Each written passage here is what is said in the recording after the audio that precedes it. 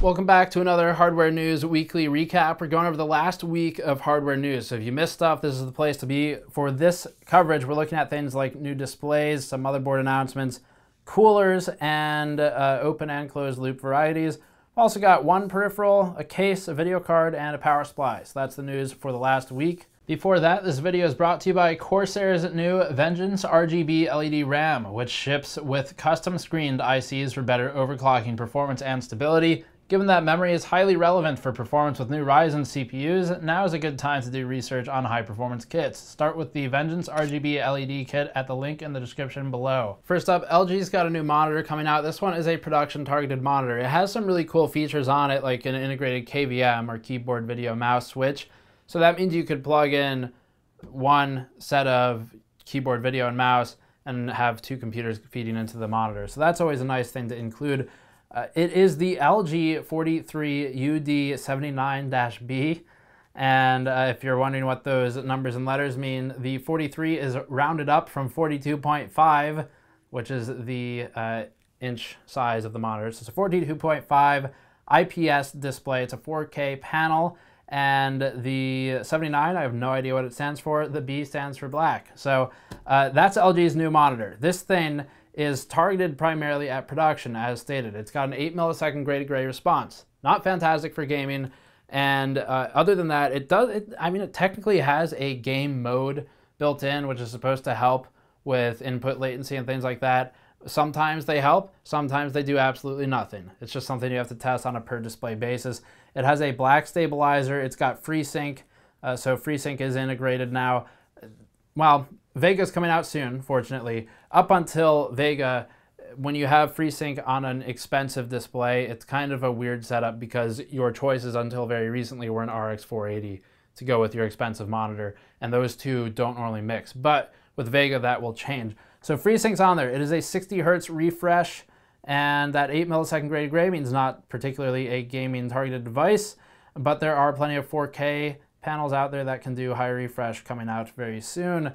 Other features include 350 nits of brightness. It's got a 104 pixels per inch density, one display port, that's a 1.2A version, two HDMI 2.0, two HDMI 1.4, USB 3.0 Type-C with DP alt mode, which is becoming more common these days. And finally, there are two USB 3.0 hubs with the built-in KVM switch, as stated earlier. So this is LG's newest display. One final side interesting note, it can display image from 4 devices at once. So you've got 4 picture inputs. It will segment them into quadrants. So you've got 4 quadrants, each 21 by 21.5 1080p sections. So pretty cool stuff. Not really gaming targeted, but interesting nonetheless for the technology. Next up, ASUS has their new Maximus 9 Extreme Z270 board that we've seen in the past. We saw some of these boards, actually one of them at CES in the Donkey Kong mod build that we did a video on. But the Maximus 9 Extreme Z270 board hasn't really been available widely. It should be now. It's finally shipping en masse. It was debuted in March, and most prominently, the board boasts an integrated monoblock in collaboration with Bits Power. So that's the version that's seen widespread now, and features a built-in flow rate meter, water leakage, and inlet outlet temperature sensors that are controllable via UEFI or ASUS's Fan Expert 4 utility. And also included are 12 fan headers on the board, 8 of which are radiator fan headers and 2 being water pump headers, which all that means really is the labeling on them. And other than that, you've got headers for flow rate, temperature, and RGB lighting. So this is definitely an enthusiast class, open loop targeted board. It does not really belong and used for something with a CPU tower cooler on it. Other notables include 2 M.2 slots, support for SATA PCIe x 4 NVMe or Intel Optane now, 8 SATA 3 ports, 8 USB 3.0, and 4 USB 2.0 ports via headers.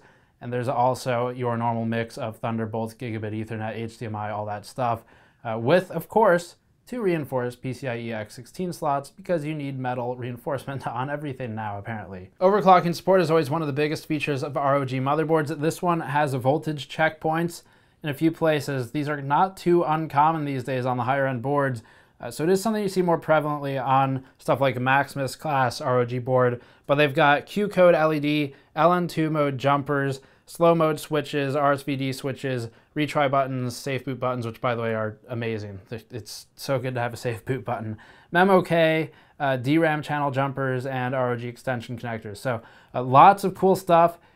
If you're wondering what all that cool stuff costs, the answer is $630. So this is something targeted at more of the extreme overclocking enthusiast type of people, but certainly worth looking into just because the technology is kind of neat. Deepcool has an updated Captain EX that's supposed to be coming out in June. It is the RGB version. So that's all there is to say. It's the Deepcool Captain EX, now with RGB. That is priced at $100 for the 120 EX version, which is obviously 120 millimeters, $130 for the 240 EX, which is 240 millimeter. And I have, off camera, I have a Captain EX that we've been working on. We're in contact with Deepcool now, talking about some testing issues. But this is the one that we have pre-RGB. The RGB version is the same, just with RGB LEDs. This one, I believe, has a white LED on the top, and that's it. So there's an updated version of that. That's supposed to come out in June after Computex. TDP rating is 150 watts on the CPU, so it can handle most of the things out there okay, though we'll let you know how it actually handles once our testing is complete. Corsair this week announced a new high-end gaming mouse following the announcements from Razer and Rocket. The Corsair Glaive RGB is their new aluminum frame mouse. It is right-handed and uses interchangeable thumb grips, of which 3 are included. The Glaive uses a 16,000 dpi sensor provided by PixArt that can be adjusted from 100 to 16,000 dpi with a polling rate adjustable from 125 to 1000 hertz.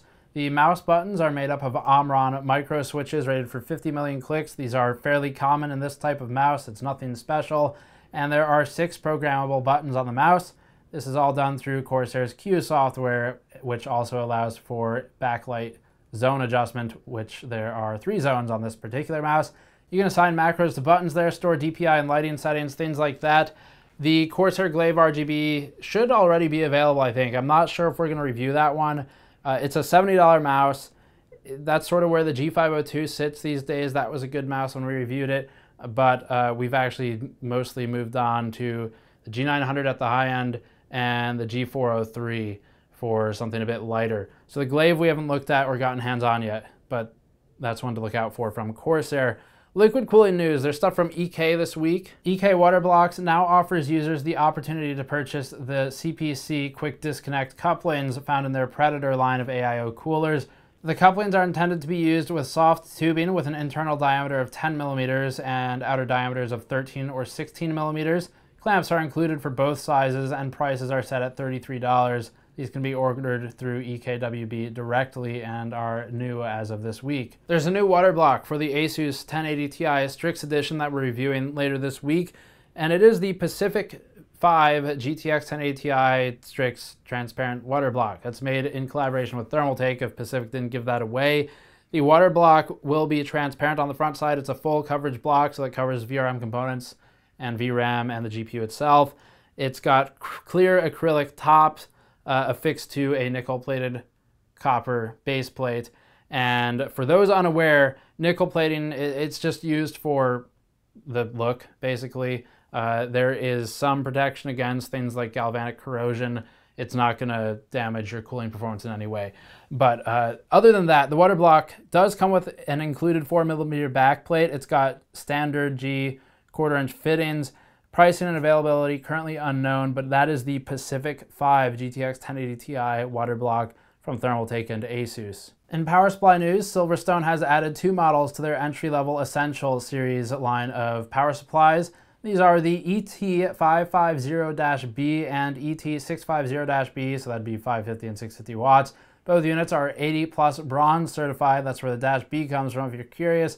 And although the cables are fixed, Silverstone offers a unique approach. The cables are flat, so they're a bit less visible. They are blackout cables with no color coding for the voltages, and heavy-duty protections are limited just to overpower protection, overvoltage protection, and short circuit protection. Cooling is handled by a 120mm sleeve-bearing fan, and both units offer an MTBF allegedly of 100,000 hours. Silverstone's got a 3-year warranty on those. Availability is limited to EU, with US availability to be determined. In the case department, Corsair has taken their Spec Alpha case and Spec 01 and shifted it to the budget market. So they've basically shrunken it and changed the face a bit, but it's obviously the same ID. So this new one is the Spec 04. It's a $50 enclosure. The original spec, I remember Corsair telling me when it first launched, actually before it launched, we saw it in their facility. I pointed at it and we kind of made jokes about it, but it was targeted for an Asia-only launch because they knew it would sell really well there. Well, it turns out it sold really well in the US as well. So now they've got the Spec 04 and that's targeted at a bit of everyone. So the Spec Alpha we've shown in the past in PC builds. Spec 04 we have coming in and we'll be reviewing. That will be a new accompaniment to the $50 line. There's some radiator support. I don't know that many people put 240mm radiators in a $50 case, but you could do that with this one. 120 is also supported. And this is more of a clean line with kind of a bold color statement on it. You can get gray, yellow, or I believe red for the colors. It looks just kind of like a distorted version of the Spec Alpha. If that's your thing, then cool, they have it for you. It can fit 5 fans, and I mean, other than that, we'll have a review for you shortly to talk about how the actual performance is in terms of thermals and acoustics, but keep an eye out for that. Make sure to subscribe so you don't miss it. Finally, new video card for this week. Can't go a week without a video card. The MSI 1080 Ti now gets a, well, there's already a Seahawk edition, but now there's a Seahawk EKX edition. This is similar to the previous Seahawk EKX. The X means that it's pre-overclocked, and then Seahawk means it's liquid cooled. EK means it uses EK water blocks. So it's an open loop card rather than the Seahawk that existed prior to the EK version, which is a closed loop card using an Asetek cooler. And this has a full coverage block from EKWB, as you might expect.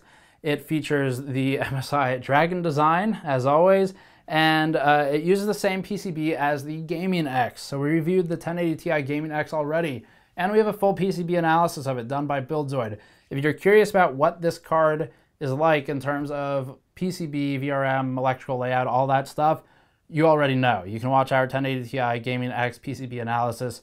That is the same thing. So this will be a liquid-cooled version. I don't have a price for you today, but it's certainly more expensive than the Gaming X standalone version. The stock speeds are 1569 megahertz base, 1683 boost, with a memory speed of 11120 megahertz, so 11.1 gigahertz on the memory. As always, you can check links in the description below for more information. Just go to gamersnexus.net to follow this stuff throughout the week. Patreon.com/gamersnexus to help us out directly, or store.gamersnexus.net if you'd like a shirt. We've got the new Tri-Blend Graph logo shirts in stock finally. Thank you for watching. I'll see you all next time.